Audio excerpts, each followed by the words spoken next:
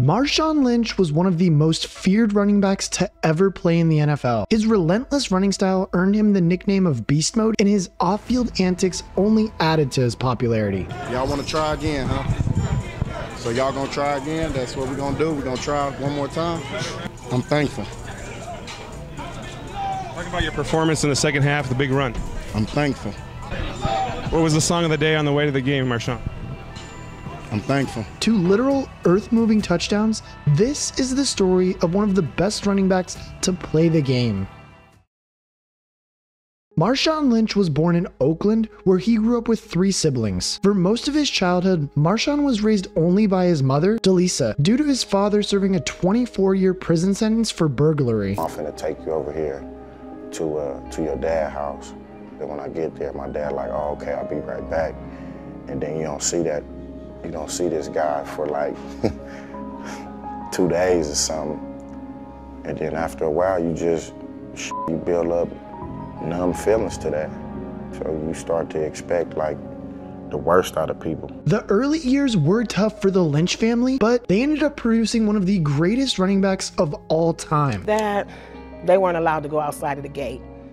I'll just put it like that. We lived in apartments where they had a front gate and a back gate, and they were not allowed outside of either one. Marshawn followed in his mother's footsteps by attending Oakland Technical School, where he thrived as a 4-sport athlete. He was a talented wrestler and basketball player, as well as being a lightning-quick track athlete. Marshawn's mom once held a school record for the 200 meters, and he came close to setting some records of his own by posting a 10-second 100-meter dash. It was football, though, where he really shone through. In his senior season, Lynch topped 2,000 yards and scored 33 touchdowns with 375 yards and 10 of those touchdowns coming in 2 postseason games. Signs of a big game player were already emerging. Lynch was recognized as a Super Prep All-American and voted the San Francisco East Bay Player of the Year. He was a 4-star recruit coming out of high school, ranked as the 2nd best running back available, behind only Adrian Peterson. And because of this, he was offered by the biggest teams from the Pac-10 at the time. He ultimately decided just to stay in California though, and head to Cal Berkeley, a decision that allowed him to play alongside his cousins at that school. Now lining up for the Golden Bears, Marshawn Lynch quickly became a hero. As a freshman, Lynch was more of a backup, but that didn't stop him from making an immediate impact. In his debut, the running back took 7 carries for 92 yards and a touchdown, averaging a very useful 13.1 yards per carry. He finished up with 628 yards and 8 touchdowns, averaging an incredible 8.8 yards per carry as a freshman. The Golden Bears had themselves a player. 1,246 yards and 10 touchdowns followed in his sophomore season, culminating in a bowl game MVP performance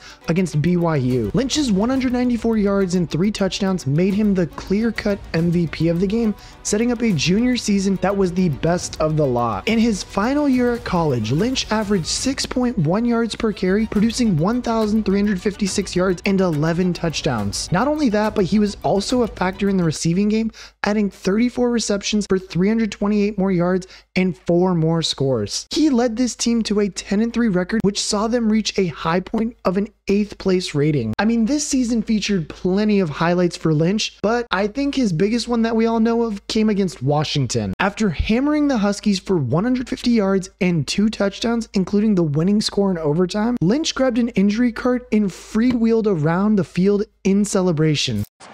Across the field. One of the more ridiculous things I've ever seen. It's Marshawn Lynch, not Desmond Bishop. 2 number 10s on this Cal team.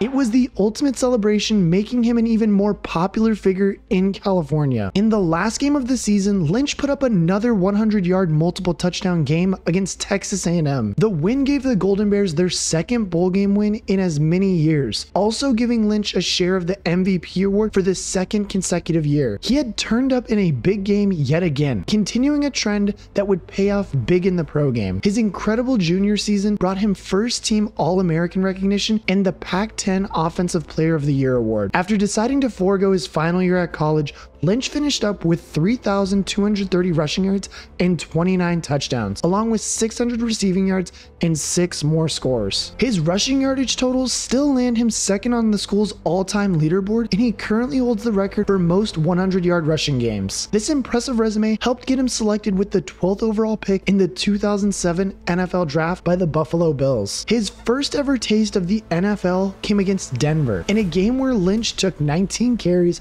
for 90 yards and a touchdown. And I mean, look, a healthy 4.7 yards a carry is a pretty good way to start, but he had to wait until week 9 to properly break out into the NFL. And in this game, he proved pivotal in beating the Cincinnati Bengals. Lynch pounded the rock 29 times in the game, converting that into 153 yards and a touchdown. His relentless effort and physical running style helped keep the Bengals off the field and prove that Marshawn could already put a team on his back and grind out a win. This is a characteristic that would appear a lot throughout his career. The Buffalo Bills certainly looked to have made the right first-round draft selection, as Lynch made the all-rookie team with over 1,000 yards and 7 touchdowns. He backed this up in fine fashion by recording another 1,000-yard season as a sophomore in 2008. This time, he punched in 8 touchdowns and added 300 yards through the air, which was good enough to earn him his first Pro Bowl selection. After just 2 years, Lynch already had a reputation for being feared in the NFL. He was a tackle-breaking machine and had the agility to match it. It was a 3-down skill set, honestly, that made him one of the most dangerous players in the NFL at that time. The dude was set on a trajectory of dominance, but his career took a little detour in 2009. Prior to the season, Lynch was arrested for illegal possession of a firearm, which was found in his car. As a result, he was suspended for 3 games, which unfortunately led to the end of his time in Buffalo. After missing 3 games, Lynch struggled to make an impact and was eventually re-signed to backup duties, with Fred Jackson capitalizing on the opportunity to post his first 1,000-yard season. That year, Lynch could only muster up 3.8 yards per carry in 2009, registering more fumbles than touchdowns. And looking back on it, it was just a tough pill to swallow with his time ending in Buffalo. And honestly, without the arrest, it's hard to argue that he could have built a Hall of Fame career with the Buffalo Bills if he had stayed there. Instead, the former 12th overall pick was traded to the Seahawks after just a few games of the 2010 season. Thankfully, there was still plenty to celebrate down the line. With his career hanging in the balance, he had to rebuild his career in a new city. The Seattle Seahawks were in their first year with new head coach Pete Carroll, and Lynch gave him a physical presence at the running back position. It was a steady start for Marshawn in Seattle. He failed to pass 100 yards in the regular season, but did show some sparks throughout the year. His 83 yards and 3 touchdowns against Carolina were a highlight before the wildcard round, provided him the platform to unleash one of the most iconic plays in NFL history. Beast mode, and no play epitomized that more than this one. The play itself earned the nickname of Beastquake based on the fact that the Seattle Seahawks fans' celebrations triggered a magnitude 2 earthquake. It still stands as one of the greatest plays the NFL has ever seen, and it kickstarted a resurgence in form of Marshawn Lynch. He then went on to post 4 consecutive 1,000-yard seasons between 2011 and 2014. The Beastquake play had revitalized Beast Mode and turned him into one of the most feared running backs in the league. After posting 1,204 yards and 12 touchdowns in 2011, Lynch hit his career best 1,590 yards and 11 touchdowns in 2012. He crossed the 100-yard mark in 10 games that year and earned a first-team All-Pro selection for his efforts, but the biggest prize came 1 year later. Fresh off of a career-best single-season yardage total, and with the legendary Legion of Boom defense alongside of him, Lynch helped the Seahawks secure a 13-3 record in 2013. And honestly, this provided them a perfect foundation to make a deep playoff run, and that's exactly what they did. Lynch was relentless in the first 2 rounds of the playoffs, converting 28 carries into 140 yards and 2 touchdowns against New Orleans, before posting another 100-yard 1-touchdown game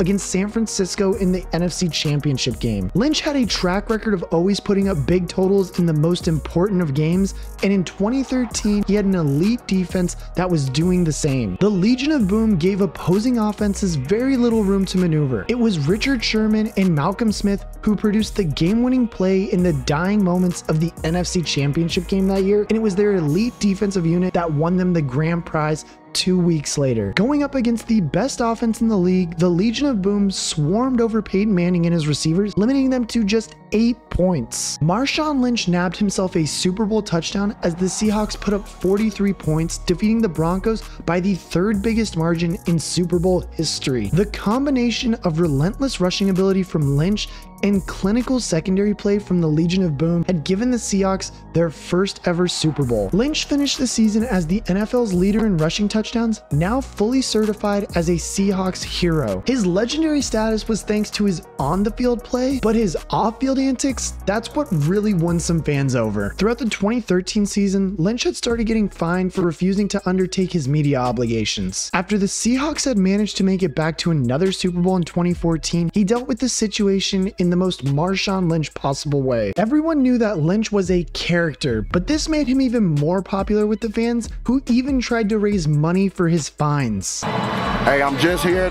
so I don't get fined, so y'all can sit here and ask me all the questions y'all want to. I'm going to answer with the same answer, so y'all can shoot if y'all please.